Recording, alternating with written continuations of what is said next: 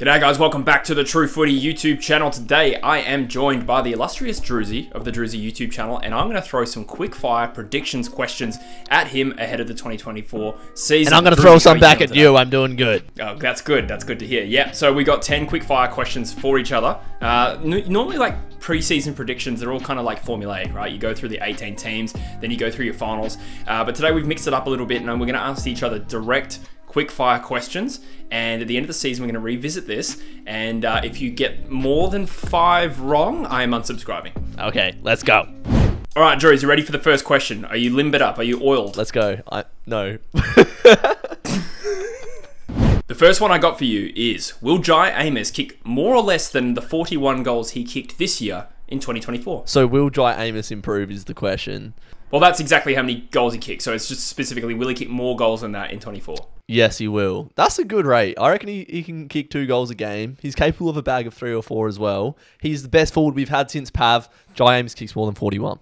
Jesse, will Harley Reid finish top 3 in the Eagles' best and fairest? Ooh. Upon first reaction to that, I kind of almost found it offensive. But to be honest, I actually think there's actually a little bit to that. I think, especially if he plays back, because if you look at how Harry Sheezel went last year, he won North's best and fairest.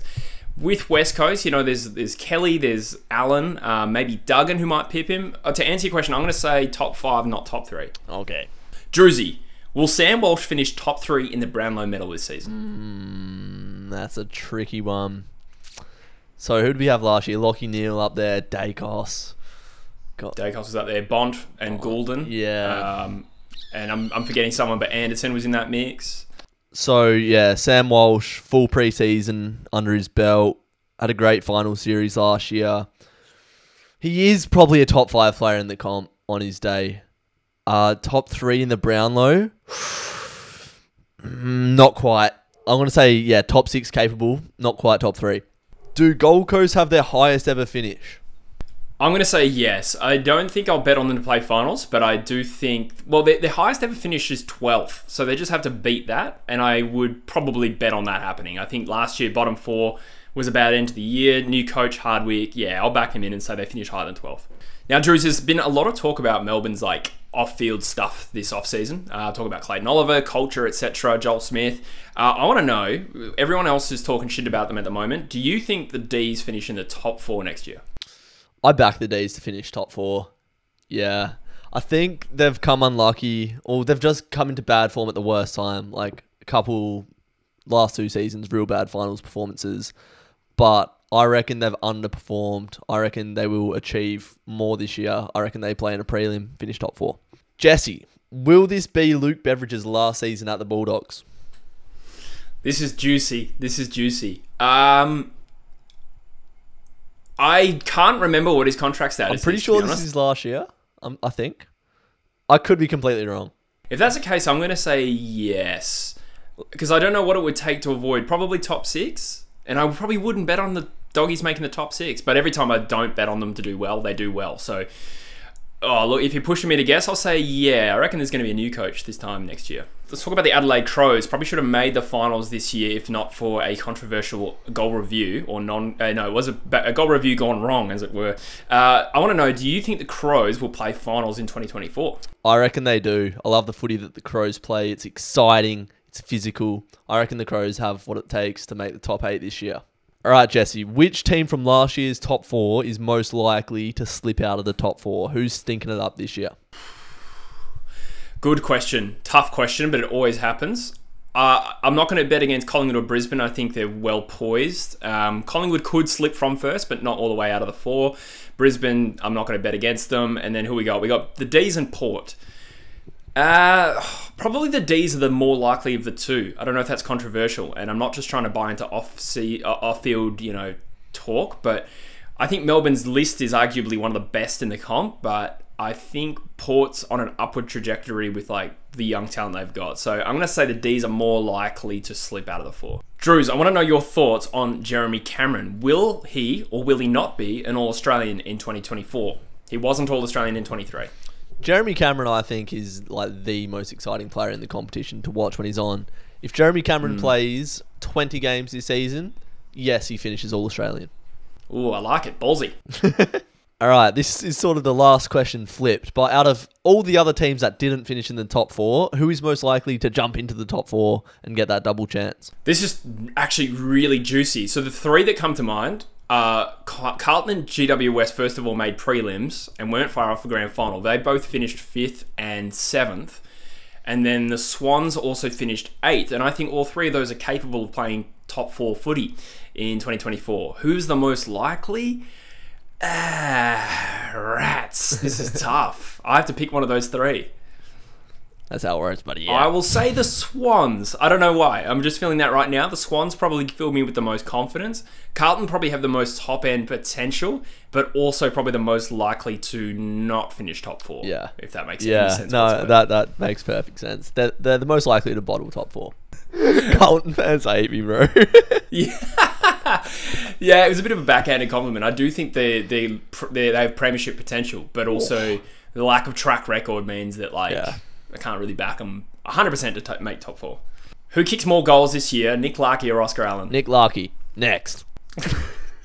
Yeah, and to be honest, the more I think about it, Larkey kicked 18 more goals than Allen this year, so I don't really know why. But I do think those are an interesting comparison, both the best key forwards, elite key forwards in my opinion, in the 2 most terrible sides of the comp. But I think that Allen has a chance, but yeah, Larkey's the safe bet. Do Geelong re-enter the top 8?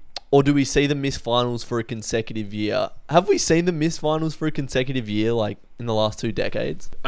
Good question. I've literally just done a Geelong video. So no, not for a little while. So 15 they missed, and they missed in 2006.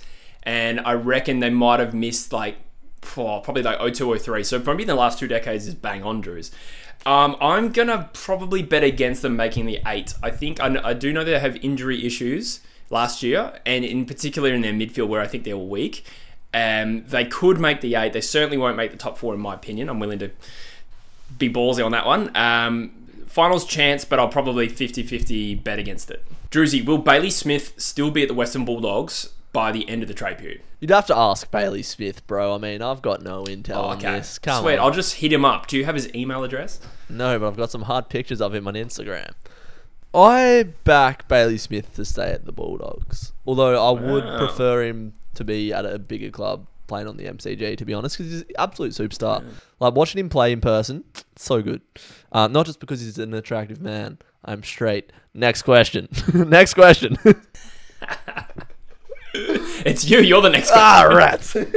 This one's a no-brainer for me, but will Freo win both derbies by a combined margin of 150 points?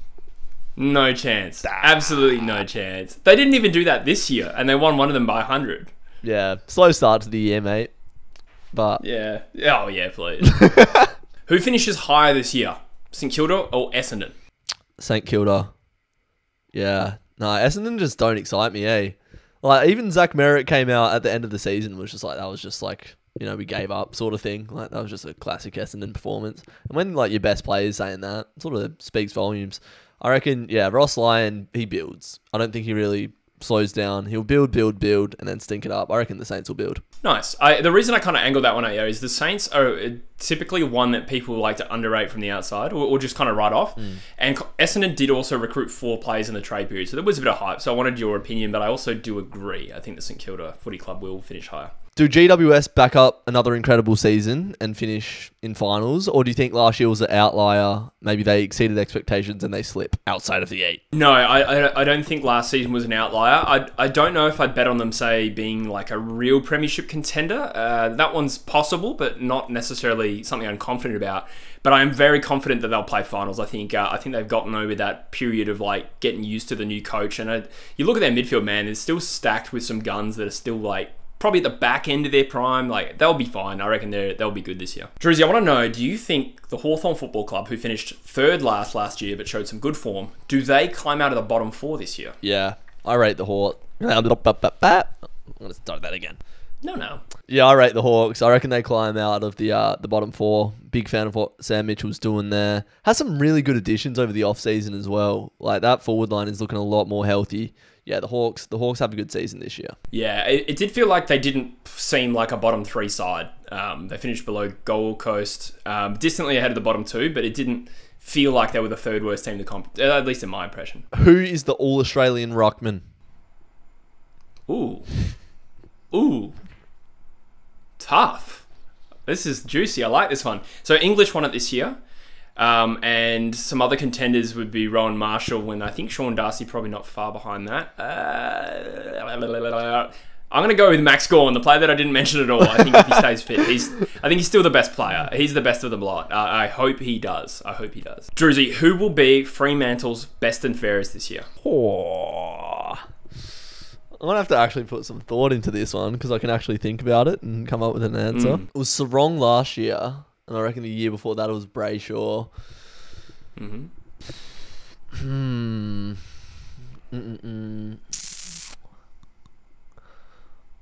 going to go with Hayden Young. He really built into the second half of last season. Once he got into the midfield, it was like, oh my God, this kid can properly play. Like, he's played the first part of his career off half back. Getting him on ball more, using his skill, is a class addition to that midfield. I'm going to go Hayden Young.